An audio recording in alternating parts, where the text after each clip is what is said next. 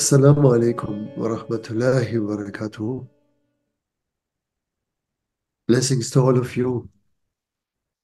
So finally we reached the holy months of Ramadan, and we need to know that Ramadan is not just a month, but it is actually described as a being. Yeah. And for this reason, it is also given as a name to people. Yeah. If it was just a month, then it would not be named as a name for a human being, but it is actually a being itself. Yeah. So the Prophet ﷺ, he used to pray towards the Ramadan. He said, by the Ramadan, I wish so and so and so. No? And so how we can think it, you see, because it descends very strong on us and we can feel it. Yeah. So it is not something that is just a kind of constellation that is whatever important for us, but it is actually a mercy. It comes as a mercy, and it is says that in the first 10 days is the aspect of mercy, and the second 10 days it is the aspect of forgiveness, and in the third 10 days it is the protection from hell. So Ramadan is a very strong and came with a very, very strong wave this time. It landed incredibly strong, and it has this power to lift us up, to really make us to come out the best inside of us. As it is said in this time, the our egos, or the Karin, that aspect of our egos, the shaitan, is in chains. Yeah, he cannot move, so he cannot be active. So the many aspects that are connected to this evil force, they are bent for us in that time. They are somehow under guard. And when we fast, we tune in this constellation. We tune in this vibration. And this is very important because this Ramadan is a preparation for the things to come, as an old era, an old time is going to finish and a new time is going to arise. And if we can say the old time is about greed, about looking for our advantage, always me first, about corruption, about cheating, about lying, about deception, yeah, propaganda, and so on. The second era will be, of course, a very different one. Yeah. And if we cannot let go from those behaviors, from those egoistic behaviors, then we will have a lot of trouble, and we will not enjoy our life anymore on this planet, because the vibration will change, you know, and we will all have to come to our better self, to the self that is linked to the voice of the conscience, no, and the conscience is linked to our heart.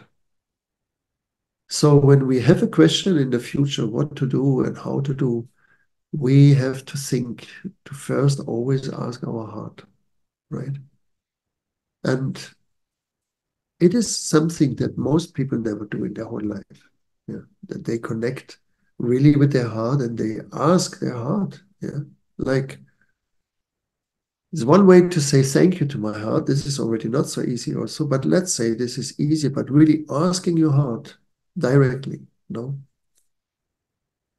what do you think about this intention of mine, or what do you think about this plan of mine? Yeah, and the heart will give you very clear signal in the terms of that you feel there is a support, a strength coming into your organism, or that you deplete of energy. No, this is how the heart speaks to us. Yeah, it speaks on an energetic level to us because it is connected to the higher dimensions, and in those dimensions, we do not receive, first of all, words in that sense, but we receive energetic messages. Yeah. So our heart, when it is happy, when it is content, when it is strong, we feel that life is beautiful and meaningful.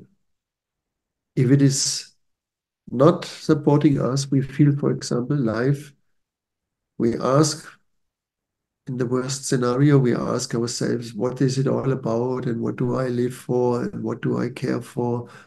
And everything is so dark and meaningless and so hopeless and so on and so on. No?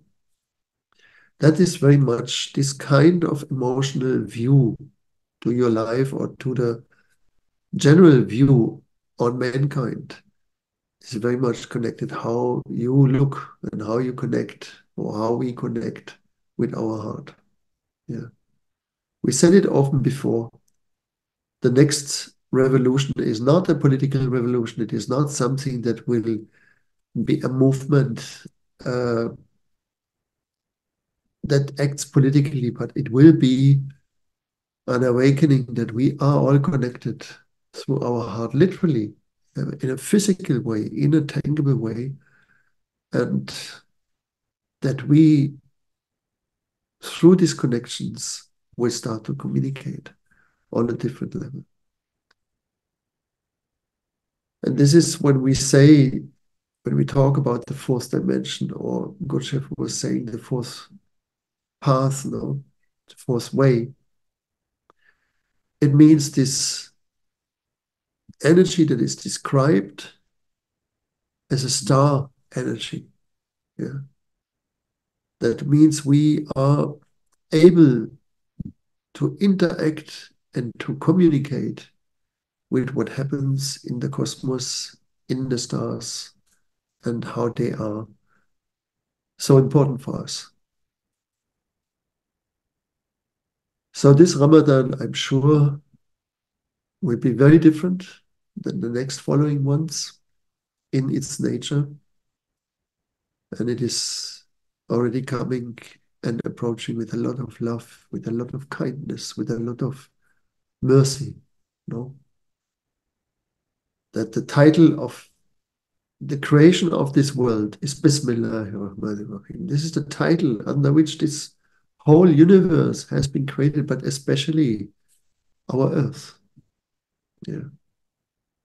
And therefore, if we just look in our galaxy, we cannot find a planet so beautiful than this planet. And it has been given to us with a great generosity and with a great love. Yeah, it is a paradise, literally a paradise. And it is made according to paradise. And this is what people see when they pass from this world to the other world and they come, they are accepted to come into these heavenly abodes. Then they will see that they find an earth that is so similar, but even more beautiful. Yeah.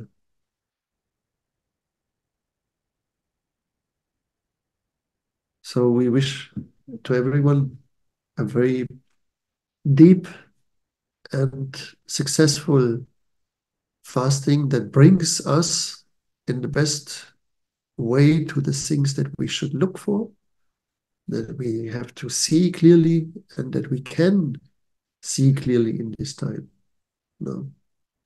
As the fasting is not just a physical fasting, but it is also an emotional fasting of our negative emotions. No? So we stay far away from envy, from useless anger, from useless accusations, from pride, from jealousy, all these things that are usually we carry with such a passion out in ourselves. No?